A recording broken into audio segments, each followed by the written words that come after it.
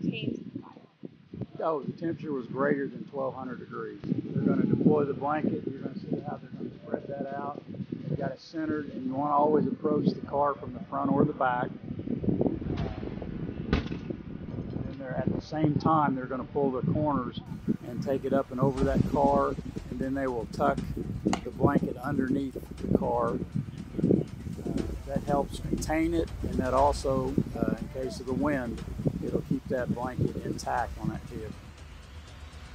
It takes 2 people to deploy it properly, and then you just let the blanket sit there and do its job of containing.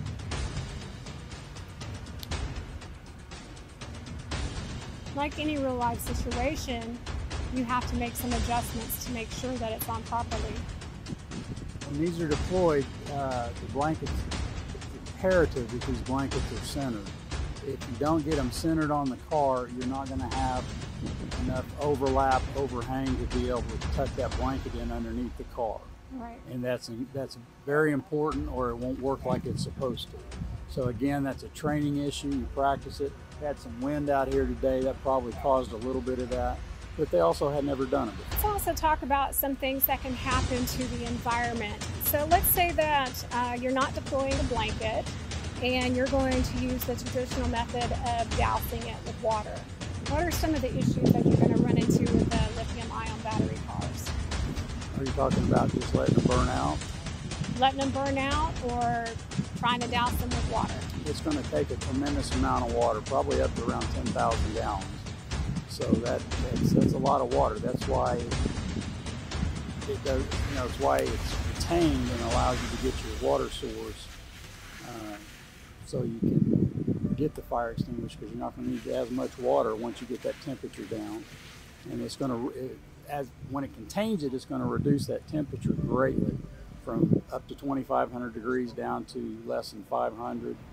Probably 200-300 degrees, and right. So then it's a lot more manageable to be able to tilt the car, get water underneath it, so you can actually get that fire out. So using near as much water, letting a lot of people or a lot of departments are going with, let's just let it burn, especially like on the interstate. Well, that creates a lot of environmental problems. You're going to have runoff. You're going to have firefighters walking around that car inhaling some of those contaminants. It's really not a good plan to let them burn out. Again, when they pull this blanket, there might be a small amount of visible flame. It's down to 96 degrees now. But that's to be expected.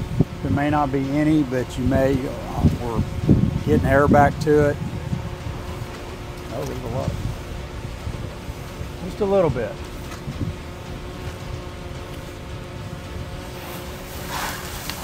That was from the contents. That wasn't even from the battery. What you saw, that little bit of flame, that was from the interior contents of the car.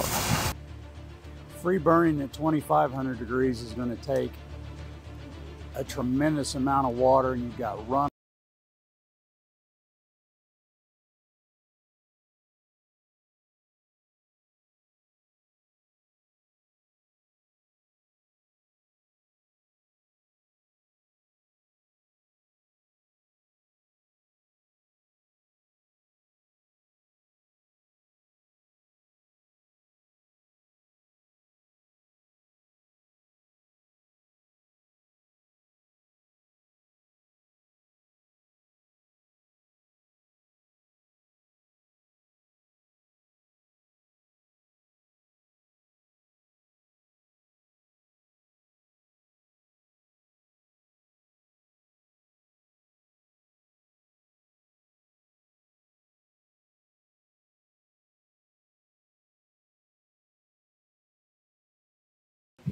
We suggest that the blanket actually goes with the company that is going to be picking up the vehicle, and to keep that vehicle covered with the blanket, because there's always the possibility that the fire can reignite. It's not uncommon when you are dealing with lithium-ion batteries that it does reignite at some point. They can reignite up to 30 days after you right. extinguish it the first time. That's why salvage yards don't really like these EV vehicles at all. But if they have that blanket and then keep it wrapped up for that length of time, then they'll be okay.